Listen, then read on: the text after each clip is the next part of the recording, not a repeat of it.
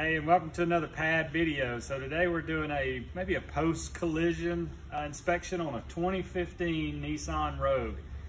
Client brought it to us. Vehicle had a little mishap with the curb, I believe it was. So we're just making sure or checking the vehicle for any kind of mechanical damage. We know it has cosmetic damage across the front, which we'll show, but we're looking for mechanical damage underneath, like brakes, steering, suspension, oil leaks, anything of that nature. All right, so to start out, we've got the right front wheel off.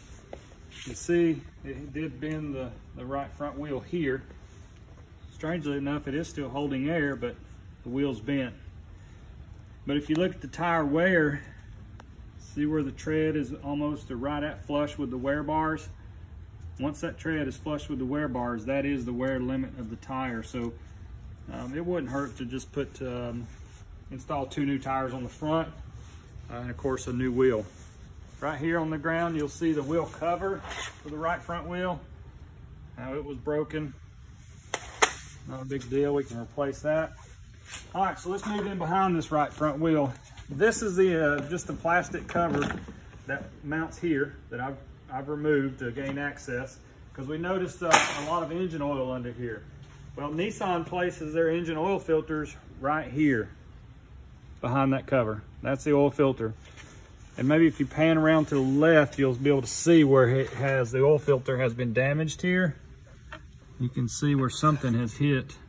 Let's see if I can get a better light, causing this oil filter to leak. So that's our culprit of the oil leak. Now, right here, while we're in here, this is the inner tie rod, outer tie rod, inner and outer. This inner is certainly bent. It's bowed kind of almost near rainbow shape, like it's got an arch to it. It's enough to affect the steering geometry. So we need to replace the inner tie rod and outer tie rod. To do that, we'll just remove these two and remove the boot, take the inner tie rod out, put a new boot, put it all back together. So inner tie rod, outer tie rod, this is what controls your steering. So when you turn the steering wheel left to right, this moves in and out.